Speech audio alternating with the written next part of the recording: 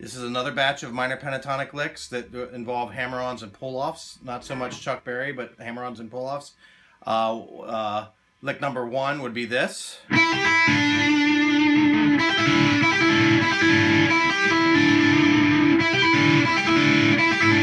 Now lick number 2 is the same thing on a different set of strings. That's one stroke, so I just strike it, and I hammer and pull and hammer. Okay, lick number 3 is going to be... Okay, lick number 4 is going to be lick number 1 and lick number 3. So it'll be like, so it's going to be like this. All